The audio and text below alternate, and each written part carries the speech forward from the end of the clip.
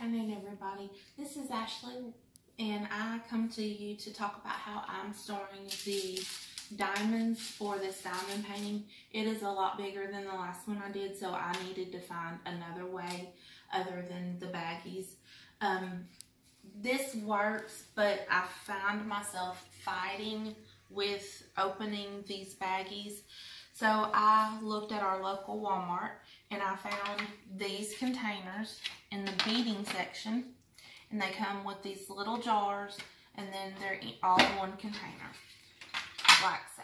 So you've got the lid, you've got the jar, they all fit in there, and they are bead storage cases by Everything Mary.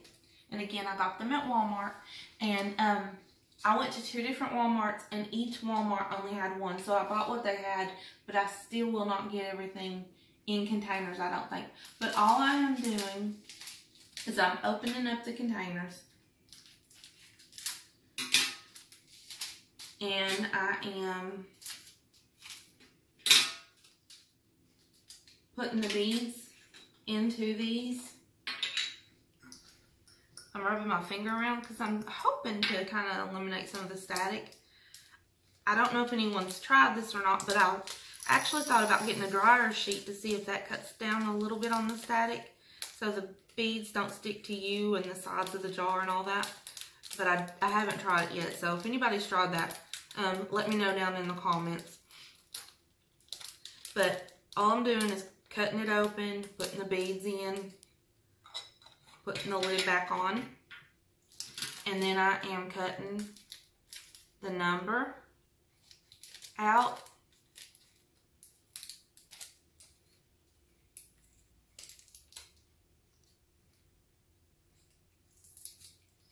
And then just with a piece of Scotch tape so that I can pull it off later and use these for another job, I am taping the number down.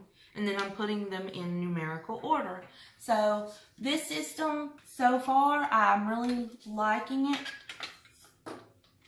I hope that both our local Walmarts will get more of these back in so that I can buy more, because I don't think, even with using the baggies, like I said, I don't think I will have enough to put everything in a container. But I just wanted to show you this new little system I'm going with. Thank y'all for stopping by. Thank you for watching. Please like and subscribe.